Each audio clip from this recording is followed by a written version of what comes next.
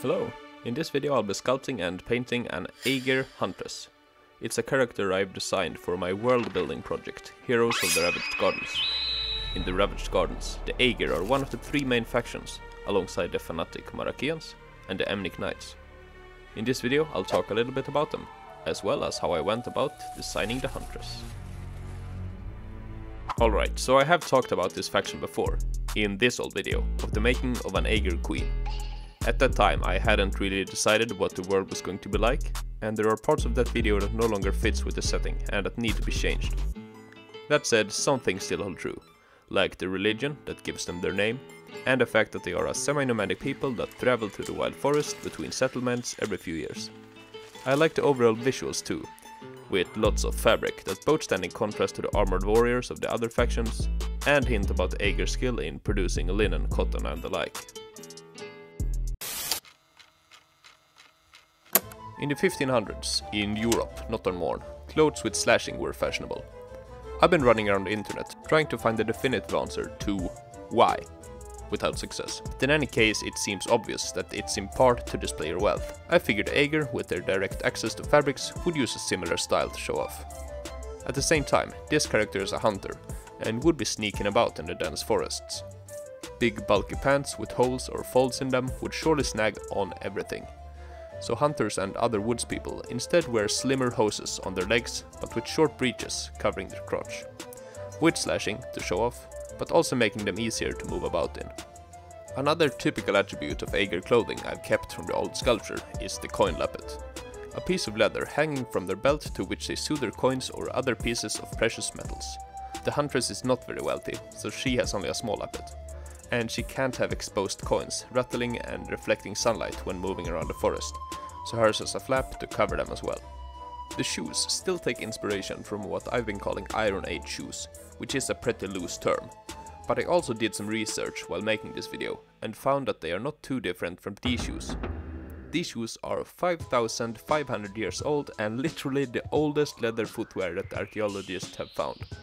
I'm debating with myself whether it makes sense for the Agir to use shoes like this, while shoes of much more modern designs with heels and hard soles are common among the other two factions. In the anti-column is whether it makes sense for the people that walks the most to have the worst shoes, and it gives the impression that the Agir wouldn't have the technology to make the other type, which isn't true. In the pro column we have cost. They are cheap to make, which is good if you walk a lot and wear them out constantly, and practicality. They might not need a modern type as they don't walk on hard stone as much as the others that live in cities or mountains. Let me know what you think. If you've seen any of my previous fantasy sculptures, you know I'll never pass the opportunity to add a few belts and buckles. In this case they hold a drop-down knife sheath on her leg. She also has a harness for her belt. Well needed, as we'll be hanging a bunch of stuff from it. Number 1, a bow holster. I think holsters for bows are really cool and not seen often enough in media, so of course she gets one of those. Number 2, a quiver. Goes without saying really. And number 3, a sword. I've started to diversify and split up among them the types of weapons the different factions use. The old Agir queen sculpture has a long sword, but moving on, that will be mostly seen in Emnic hands, and with Marakians every now and then. The Agir uses curved single-edged swords. They would have evolved from scythes or machete-like tools used to clear ways through the forest. In terms of real-life inspiration for the Huntress's sword, it's a mix between a katana and a Burmese Dha or Thai Daab. These are really cool swords that I've never heard of until recently. I've been thinking about making something like it, for real, in full scale. Let me know if that's something you'd be interested in seeing. In the meantime, I'm just gonna finish up sculpting these hands.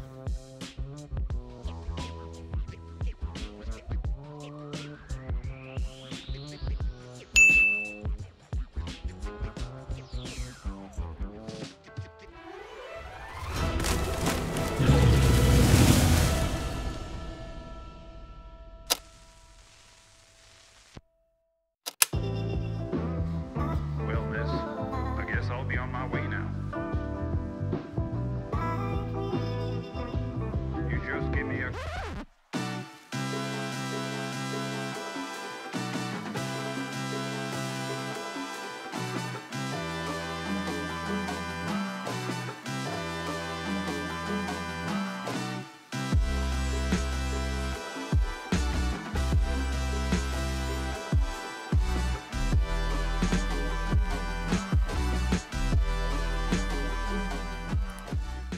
Sculpting the head was the usual ordeal.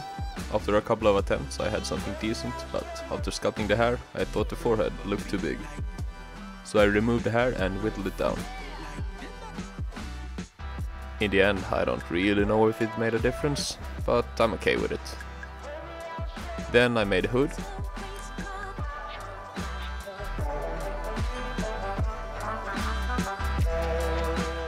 And I attached all her accessories to the belt, with some additional straps and buckles.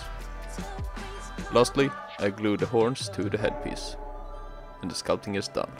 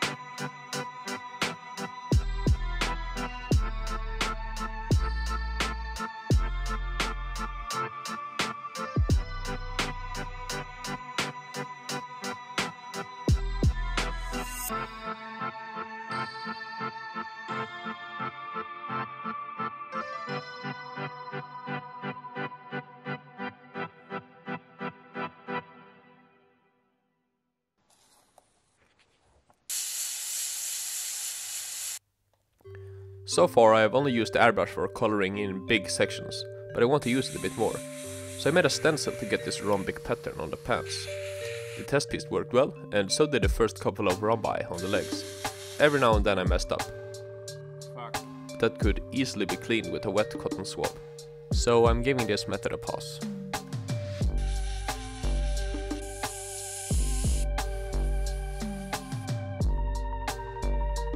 The sword had fallen off, so I took the opportunity to add a very simple but nice and effective floral pattern to the scabbard, just as the old figure had.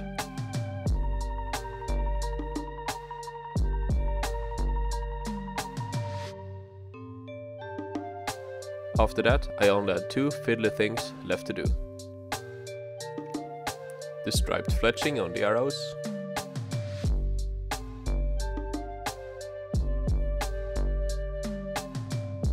and the eyes. My god, I must have done this 4 or 5 or 6 times. At least it was easy to remove the paint from the ball-bearing eyeballs to retry. It is worth spending time on it, as messed up eyes can ruin the whole impression of the sculpture. This attempt wasn't even the final one. Anyway, that's the figure done, and we can move on to the base.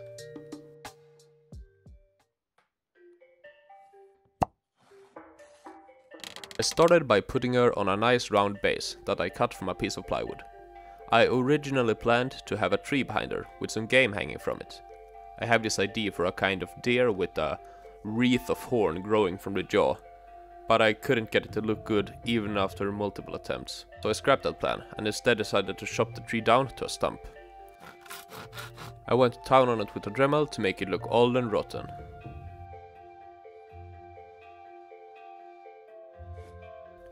Nine times out of 10 my bases are very flat and boring, and I think it's about time we changed that. I cut out the XPS foam with a hot wire cutter and a knife and made a small hill. Nothing extreme, but good enough to spark some visual interest. I used wood filler to fill the gaps and add texture, and I mixed some dirt goop to simulate dirt. A sprinkling of bark looks like leaves and debris. And now it's time to introduce the static grass applicator.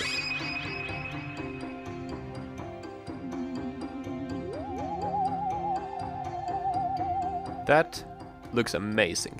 So much better than sprinkling it on by hand. Now I just need to paint the edge and add some goopy moss.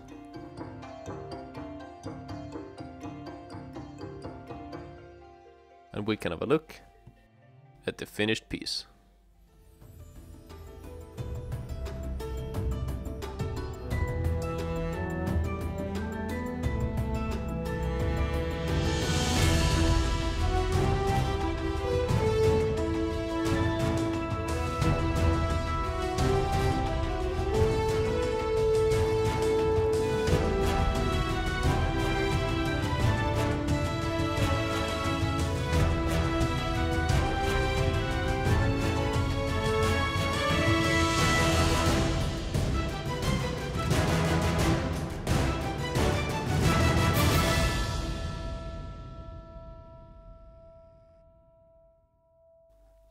Alright, that's it. Thank you for watching. I hope you liked it. I'm always curious to hear what you think, be it good or bad. I have the next couple of sculptures planned out, but if there's anything in particular you would like to see from my world building project, please let me know. Take care. Bye!